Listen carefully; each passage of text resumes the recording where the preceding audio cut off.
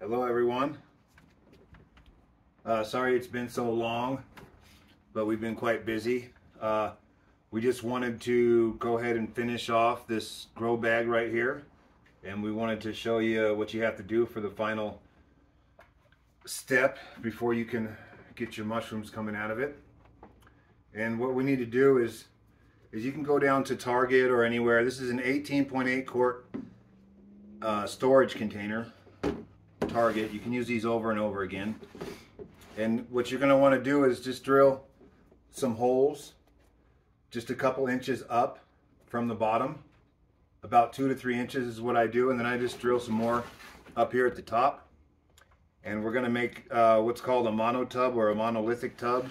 And what we're going to do is everything behind this is that the mushrooms need oxygen. They need a fresh supply of oxygen. So the carbon dioxide will settle toward the bottom, and we're trying to get it to go out of these holes, and we're trying to have the oxygen come through the top and kind of press it out and make it go out. So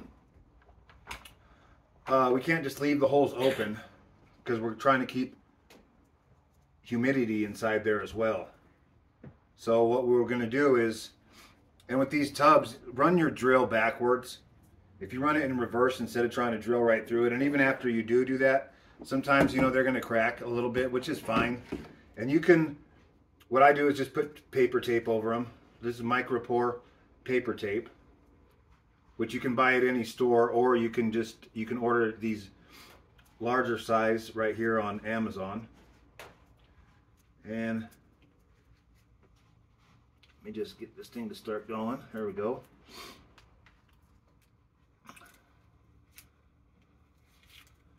And then what I do on these is I just put a strip right here to cover up all the holes.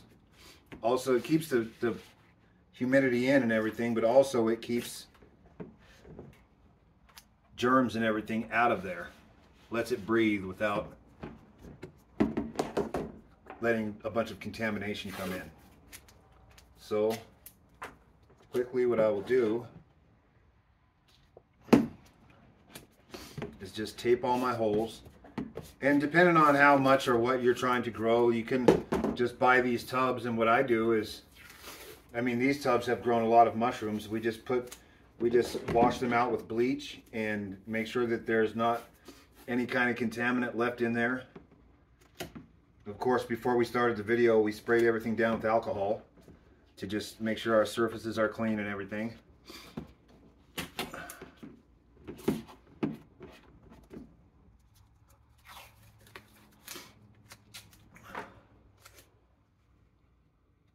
And there we go.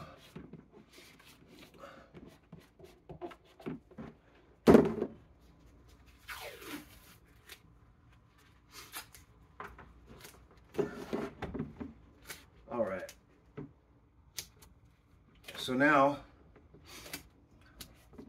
I mean, depending on where you live and what you're doing, there could be a lot of humidity in the air already. Maybe you might not need as many holes, but if they dry out real fast, you might need more. And now you see how there's that crack right there? What I'll do is just come back to it and take one more piece of micropore tape and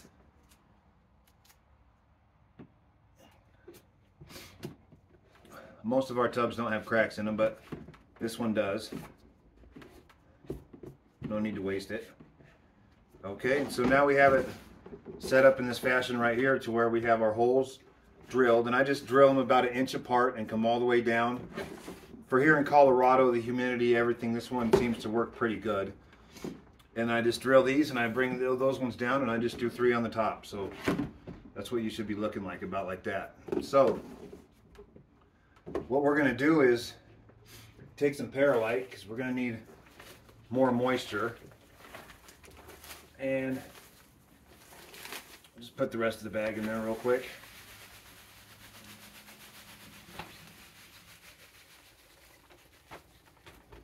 Get rid of that.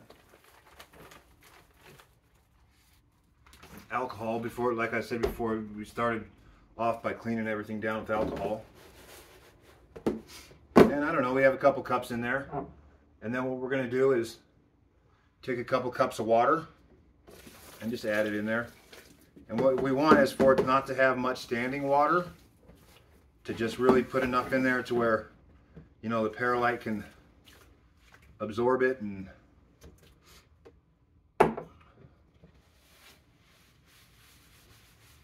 that's pretty good. It's decent. So we're going to want to separate, get us a little barrier going on this aluminum foil. So we just take one piece of aluminum foil, put it into the top,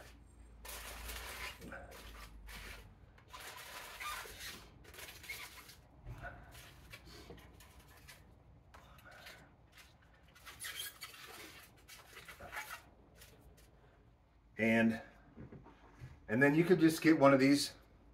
This is like a little, just a grill. You could get at Target, a wire mesh that people use for cooking and whatnot. For the bigger ones, we use actually the cooking, the ones that we clean over and over. This one right here is not one that we'll clean over and over very much.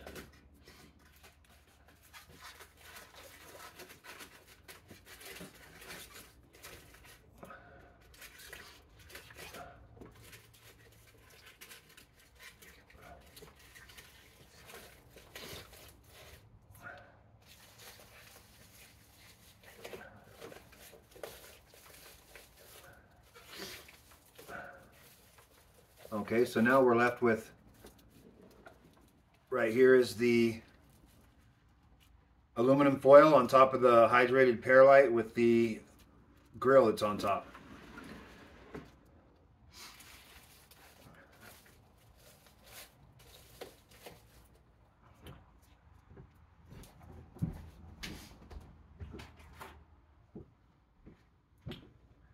And now here we have the mushroom bag that we've been growing, and this one we probably could have taken it out a few weeks ago, but like I said, we've been so busy.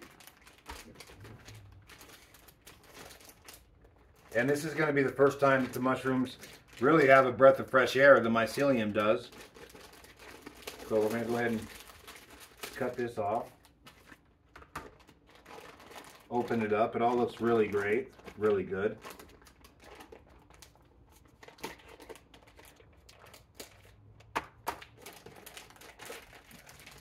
You can, right when you open it, you just start getting that right, nice, real, the mushroom smell, the earthy smell.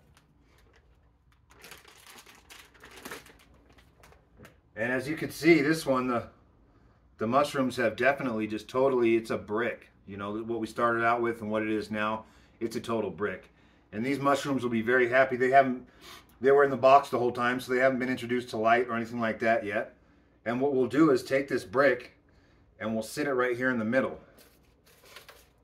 Or if you're doing multiple grow bags, you know, you could set it back and you could probably get 2 to 3 of them in one of these tubs this size pretty easily.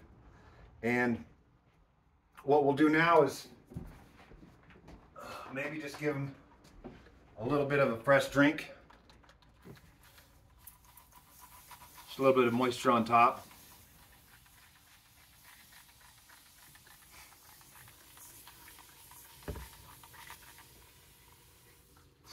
And now we'll just come back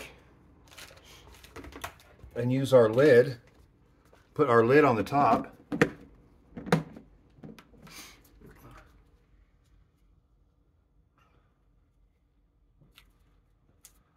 And then we'll just take, if you use masking tape, it's much better, just because if you use duct tape or some kind of other crazy tape, you're going to have to end up opening this thing as it needs maybe air, or as it needs more moisture. If you can see that it's getting dry.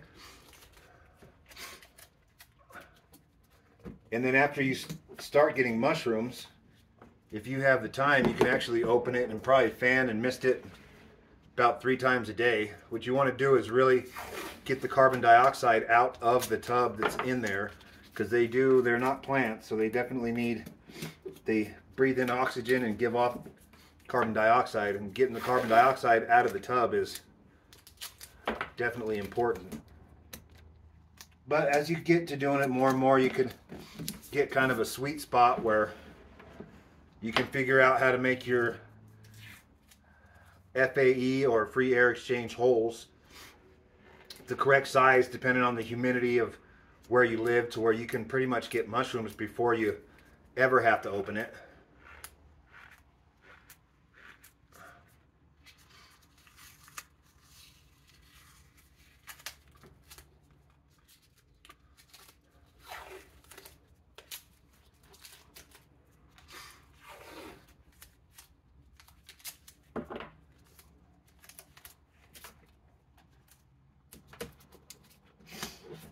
Okay.